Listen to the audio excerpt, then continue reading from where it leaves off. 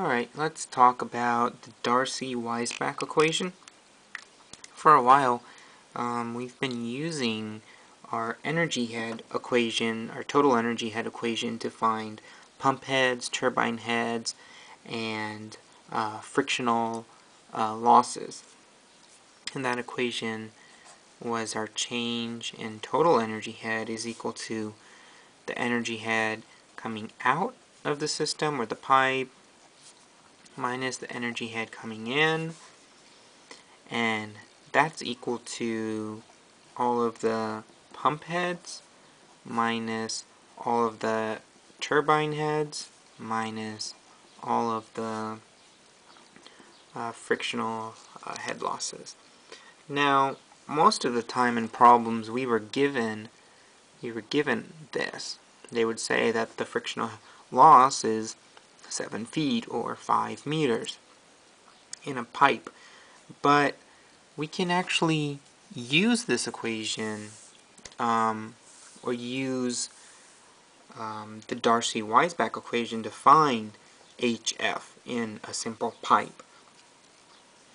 And we can do that using the equation HF is equal to 32 mu times L over the specific weight times the diameter squared, and all of this times the average velocity. So if we had a pipe, right? If we had a pipe, we'd have a diameter d, right, which is this d over here. We'd have the specific weight of the fluid that's running through the pipe. We'd have the velocity, or the average velocity of that fluid in this pipe, and then we'd have the length, L, of this pipe, and then we'd have the viscosity of this fluid. And usually viscosity is given, or we can find it in a table. But if we were to say that the Greek letter nu is equal to, or is defined as, the kinematic viscosity, which is equal to mu over the density of the fluid, mu over rho. If that's the case, we can rewrite this equation to be 32 mu L, and then gamma is rho g, right, times d squared times the velocity average. And if we said this was true, if nu was equal to mu over rho, mu over rho, we can rewrite that as 32 nu L, the length of the pipe, over g d squared times the velocity average. Okay? So we'll call this equation 1.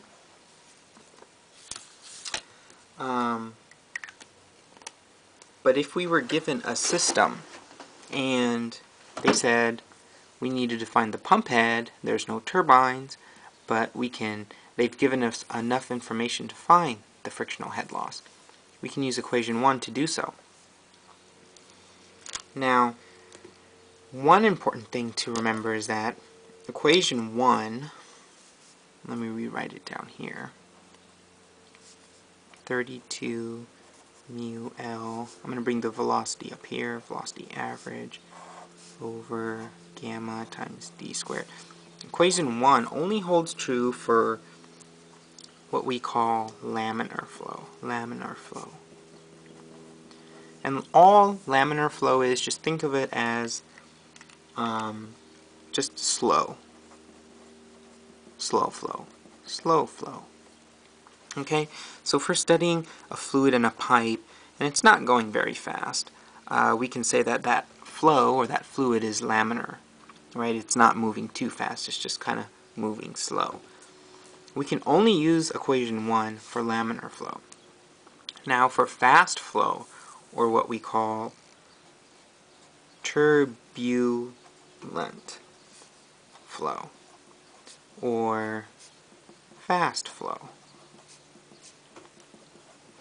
we use HF is equal to what we call F, the frictional factor, or the friction factor, times the length of the pipe over the diameter of the pipe, times the average velocity squared over 2 times gravity. And we'll call this equation 2. So we have one equation up here,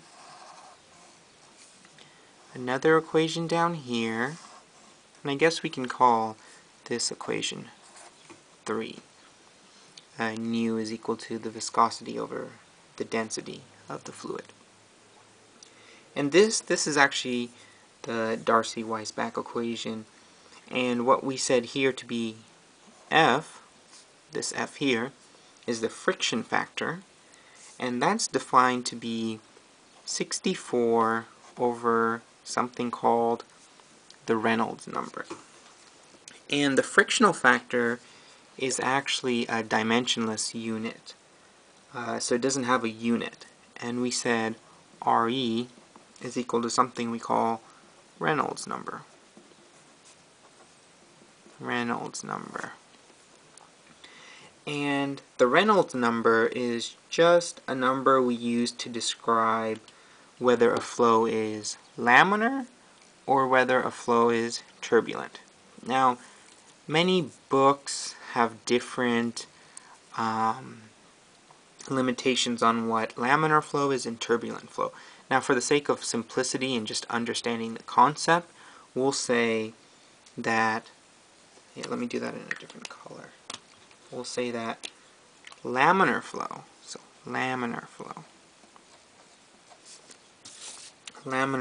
or slow flow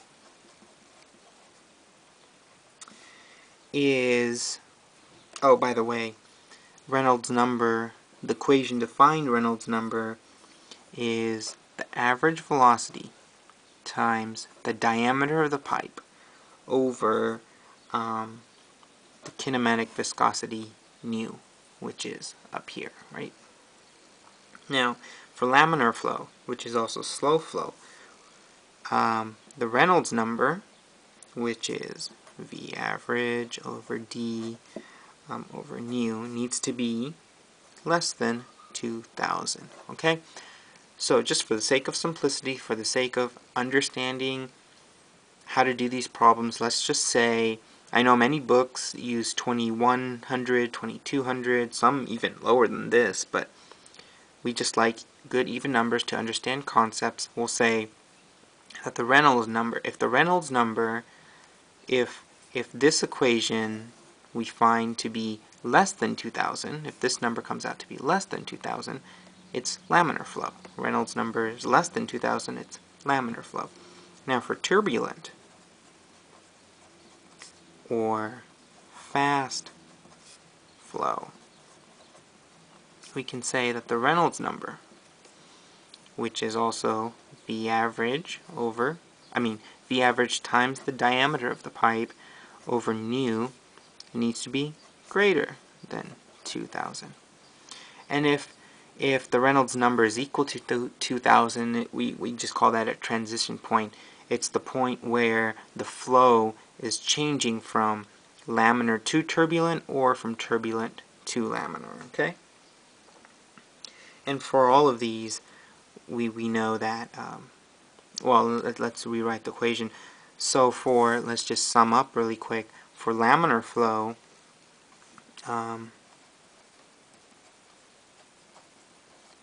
we have our equation HF is equal to 32 mu L times the average velocity over gamma times d squared. For turbulent flow, we'll say HF is equal to the frictional factor, which is dimensionless, times L over D times the velocity average squared over 2g, and where F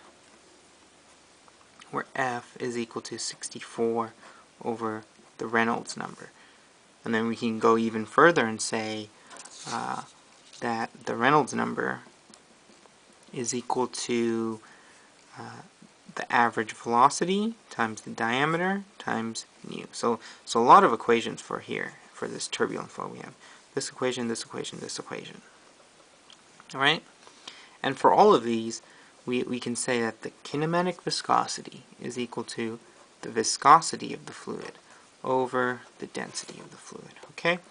And we can use these two equations to find our frictional head losses instead of them giving us, the losses. And so we have laminar flow here. We have turbulent flow here. And for problems in the future, if we don't know whether the flow is laminar or turbulent, we always assume that the flow is laminar. And then we can plug in our numbers that we find, and if we find out that our Reynolds number is less than 2000, we were correct, and our assumption was right, and it was laminar flow. If it's greater than 2000, then it's obviously turbulent flow, and we use all of these equations down here. Okay?